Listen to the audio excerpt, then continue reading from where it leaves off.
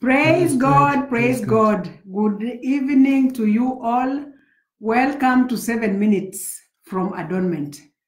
We believe you had a nice Sunday like we did, peaceful and nice. So today we will read from, we are still on the topic of surrender, but today we are going to read from Matthew 22. Matthew 22 verse 39. Matthew 22, chapter 22 verse 39. And the second is like it. Love your neighbor as yourself. The second commandment, that was, and it is like it, like the love your God. Love your God. So this the second one in verse 39 is, and the second is like it, like the above. Love your neighbor as yourself. Then I'll also read from Romans. Romans, we shall read chapter 8, verse 28. Romans chapter 8, verse 28.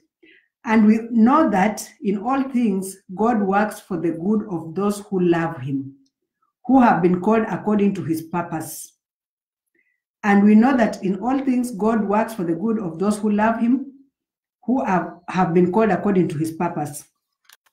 Omami, when we read this scripture about love and that God works for the good, meaning that everything, there's also another scripture in the Bible which says that in everything we should give thanks to God, regardless of whether it's bad or good. Mm-hmm. What thought comes to your mind about this first of the scripture about love? Because God says that we should love our neighbors as we love ourselves. Mm-hmm. And God is love, we know that. Mm-hmm. What comes to your mind? I want to start with a very small thing here. Mm-hmm. My wife, my beloved wife, was nagging me constantly about my bad habit of plucking hairs. Oh, yeah, and due to the constant nagging, I had to think about it. Why because you always give me excuses. Yeah, I always give excuses like, oh, I do it because I'm stressed. Mm-hmm. I worried about my mom, about my at that time sickly mom, and all her health problems, which I thought I cannot bear myself. Mm-hmm. So I always had reasons for it. Yes. And I thought, why do I always find such reasons for it? What's really behind it? Mm-hmm. And I thought, there is unhappiness behind. Yes. I feel I'm not able to cope with the situation. Mm-hmm. I feel I'm somehow wrong in this place, or mm-hmm. It's straining me. Mm-hmm. Huh? Mm-hmm. So I felt unhappy about mm-hmm. it. Mm-hmm. And then of course I had to think about, is there anything in my wife's life too? What I said. I thought, well, when I met her, or even the time before, she used to go to she lived in Emotion at the time, but every day she went to town. Yes, that's it. They did. Just to get bread. Yes, and the same bread she could get in a supermarket just adjacent to her compound for the same price, exactly the same price. Yes, but she went to town every day. Yeah. So please, can you tell me, why did you go there? Wow. I went to town first because I felt, I think I felt inadequate. I wanted to go to town to see people. I felt inadequate just being a housewife and a mother. I thought this was not an exciting thing to be. I needed to go out there and see how people are dressed, how people are walking around, people who are busy, because I would just go and sit in a place called Aga Can Walk, Aga Can Walk on a stone. I just started looking at people. Maybe I'm talking to God, but at the same time, I'm seeing what's going on and so forth. Mm-hmm. And then eventually I buy my bread when it's time to go home, about 3, and I go back home. So you felt kind of misplaced too with what what you were normally, just a housewife. Yeah, looking back now, I realized that I was not satisfied. I think I felt I needed better. Yeah, maybe to be a business wife, exactly, a successful business wife, to fit in the society. So, and this is why we have this bad habits. And this, my wife's and my bad habit are just little things. But this can become much worse. There are people who fall into alcohol. Yes. People fall into drugs. They smoke heavily. But they all have their reasons for it. Yes. And what's behind the reasons is their unhappiness. So they don't love themselves. Yeah, with their situation. They think I'm misplaced, I'm wrong, I deserve better. All these things. And when we look at when we take God into the scene, then we can see that, of course, sometimes if you treat other people badly, you cannot expect to be blessed. That's so true. So some of the bad things may come out of such things. So just ask yourself why you are in such a situation that you need to go to bad habits. Yes.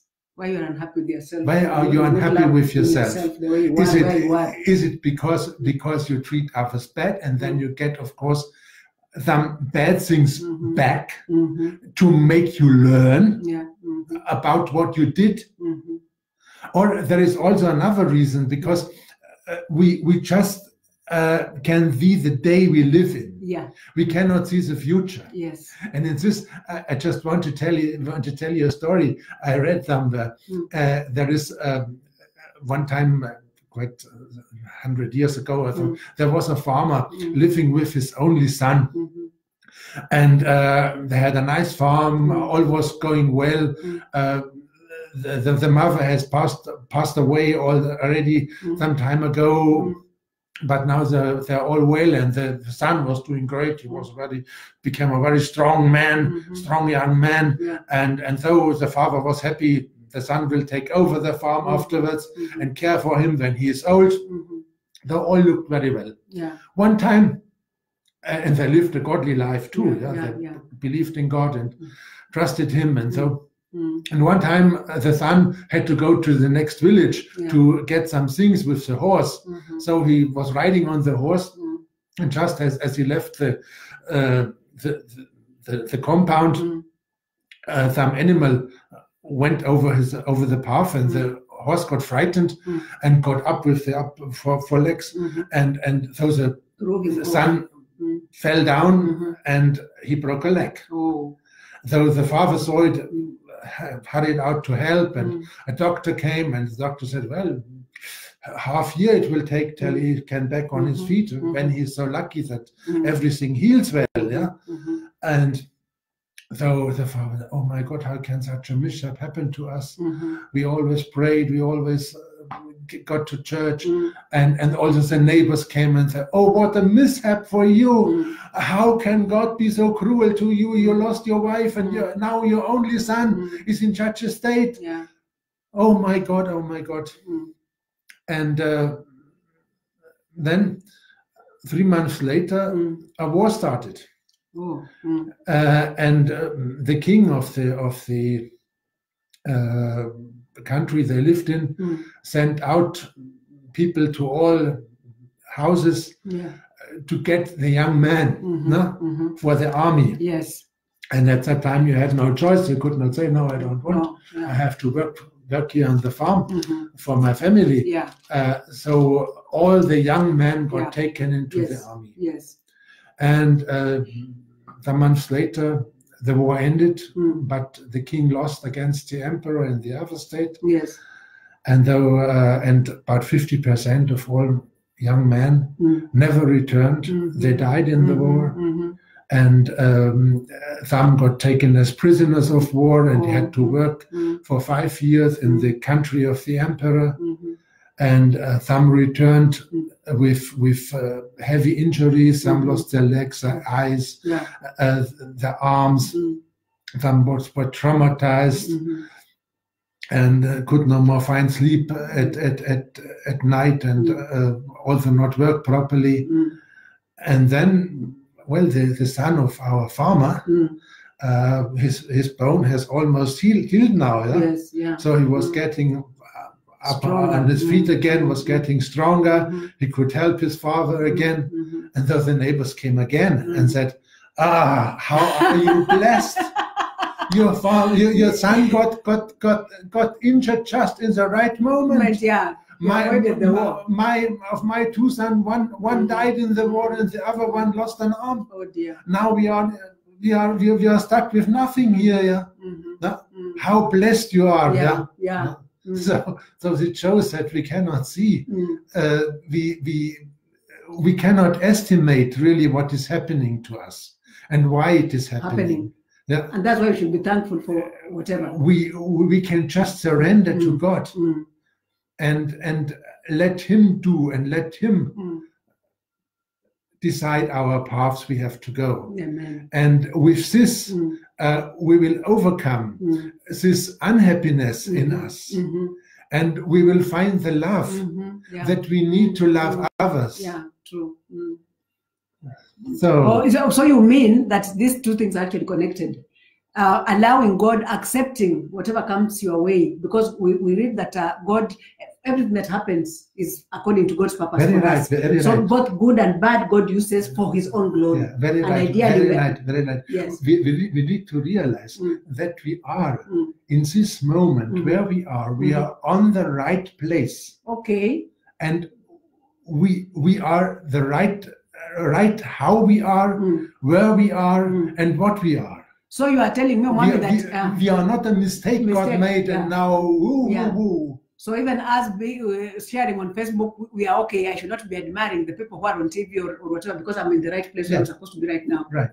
And this also has got to do with love, because unless you cannot love your neighbor, Jesus said that you need to love your neighbor as you love yourself. Yeah. So ideally, He means that we need to love ourselves first. Then I'll be able to. We'll be able to love our you neighbors. can only love yourself when you are content. When you are content, and not when you are saying, "I'm wrong here. I'm misplaced. Yes. I do not get what I deserve." Then you cannot love yourself. Yes. You feel miserable. Yes. You feel unhappy, and this of course brings you all this habits, and that's true, because we always give excuses for our habits. Because I remember you asking me why I go to town, and for the first time I thought about it, and I felt ashamed of myself, because it was so hard to tell you that I go to town to buy bread. Because bread is available. Even there was such as that particular supermarket was also just in Buruburu, just across the road.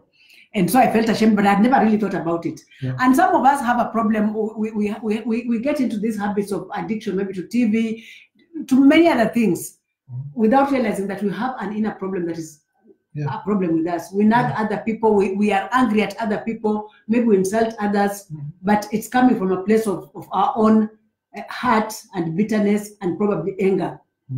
So now we throw it out there. Like you have told me before that people look. When you see others, it's like looking at the mirror. It's like looking at you. So if you are unkind, when you see other people, you assume that they're also unkind. If you are unfriendly, when you see other people, you also assume that they're also unfriendly. And if you are trusting, then you assume that everybody's like you.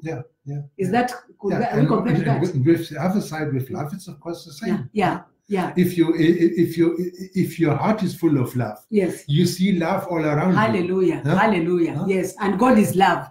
So, but for us to be able to overcome this, for us to release our bitterness, for us to release our habits, for us to release all these things that mar us, this thinking that no, this is unfair for me, this is unfair for me. We should remember that everything works for good.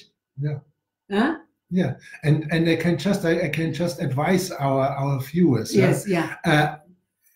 It's very good to if you have such a habit.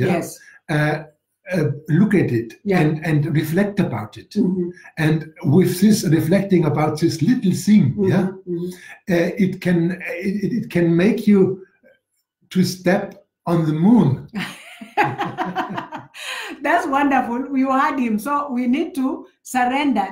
The main thing here is to surrender to God. Because when you surrender to God, ideally you live in his perfect, his good, pleasing, and perfect will, like we read in Romans 12, 1 and 2. Right. And so that's the basic thing. When you surrender to God, you live a content life, a joyful life, a peaceful life. And so you don't have time to pick habits, to stick on those habits. And he enables you, because God is our strength. Yeah. He enables us to, he strengthens us, and he enables us to overcome these things and to overcome the fear and rationalizing things or putting things in making issues different, because everything, isolating issues, we are not supposed to, because everything, good and bad, happen for good.